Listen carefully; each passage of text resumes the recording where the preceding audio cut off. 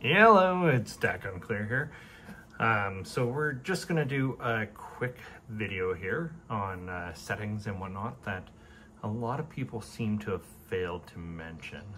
And some of it's not so accurate, some of it might be accurate.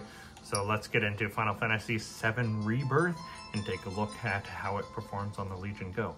I do have the latest Lenovo drivers on. Let's turn down the volume on that.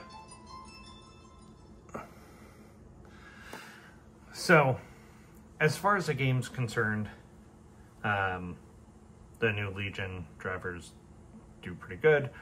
They are still a month behind the regular AMD drivers, but they are a lot closer to getting all of that. If you do turn on FF7 drivers, then you do end up getting stuttering, which has been fixed in the latest and greatest AMD drivers. So we are not going to be turning that on, but let's take a look at how the game runs.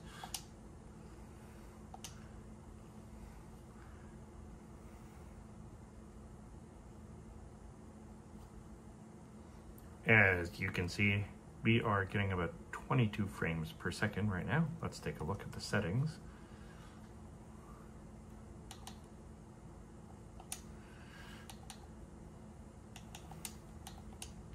Oops.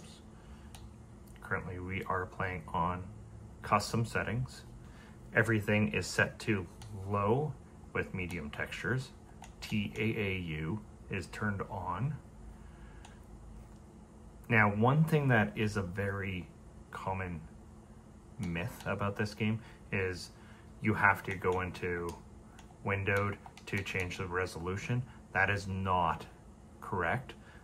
Pretty much what the game does is when it gets, as soon as you go into borderless full screen, it automatically adjusts to your screen's display resolution.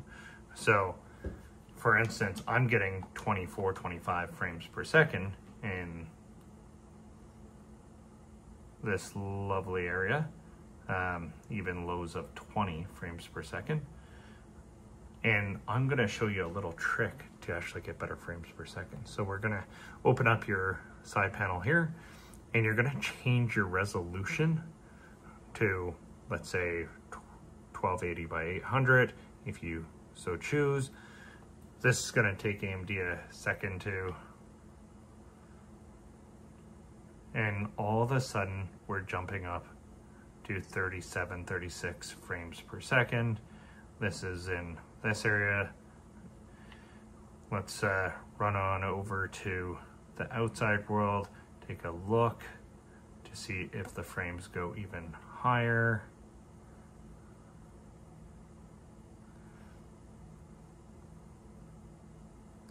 So the game becomes a lot more playable as soon you do get a few stutters here and there.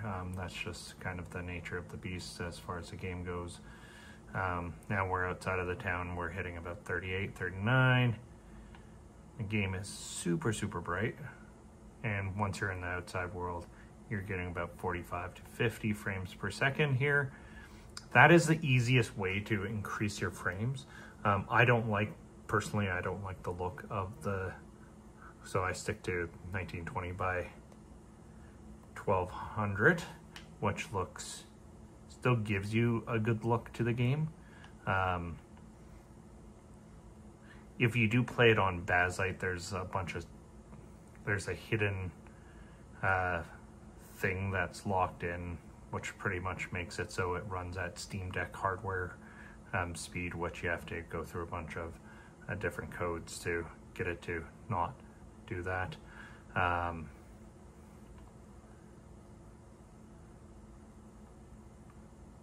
Then once we get back into town, yeah, we're getting about 29, 30-ish.